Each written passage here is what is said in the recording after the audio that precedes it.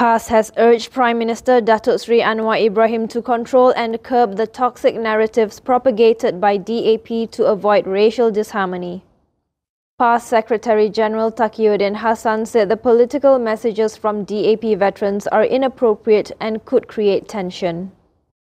Takiyuddin pointed out a recent demand by DAP's Kuala Lumpur chairman Kok Wai for the reinstatement of local elections in Kuala Lumpur, calling it contradictory to the current government stance. The PAS leader also highlighted a previous incident involving DAP advisor Siang, who was accused of causing controversy by discussing a non-Malay Prime Minister.